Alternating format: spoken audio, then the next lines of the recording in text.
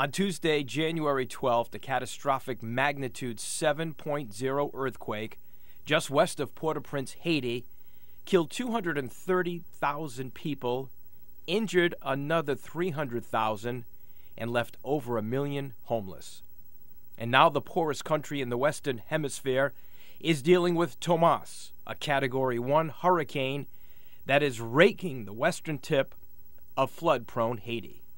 Officials worry that this storm will trigger mudslides that could swallow the tent cities where these earthquake refugees still live. But despite the warnings, residents of these refugee camps have no place to go. And on Thursday, their fear and frustration boiled over into anger. They have been attacking some of the evacuation workers. Their fear is if they leave, they'll never be allowed to come back and lose their few possessions. This is all I have. And many of the residents have no place to go. Staying is their only option.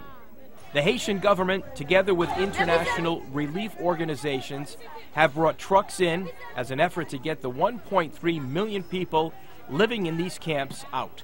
Well, what you're seeing here today is an effort to remove and help evacuate the most vulnerable people from this camp called Korai, which is on the side of a mountain above Port-au-Prince. So it's vulnerable to high winds and also to flooding from the hills behind, which you can see have no trees on them, so there's a tendency for flash flood. The rain and the flooding from Hurricane Tomas continue to swallow roads across this country, making the escape from the storm becoming even more difficult.